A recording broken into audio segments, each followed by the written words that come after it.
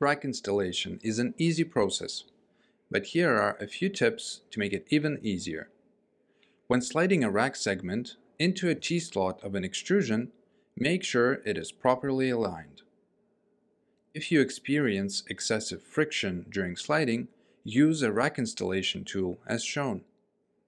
Once the rack is placed in the desired location, use a 4mm Allen key to tighten the set screw on the rack lip.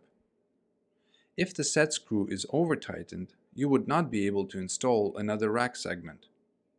In that case, simply loosen the set screw until you are able to mesh the two segments properly. Once the two rack segments are meshed, use the rack installation tool to ensure they are properly spaced.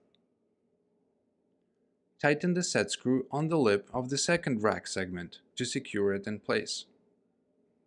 If your design makes use of multiple rack segments, repeat this procedure for all segments. Once all rack segments are installed, slide the pinion housing onto the extrusion. Please note that the design in this video makes use of roller wheels, but other linear motion options are also available. Slide or drop the T-nut into the extrusion as shown, and use a 5mm Allen key and one M8 16mm screw to secure the end stop. To secure the opposite side of the rack, you would require a rack support T-nut, a regular T-nut, and two M8 16mm screws. Simply install the T-nuts as shown and tighten the screws, securing the rack with the end stop.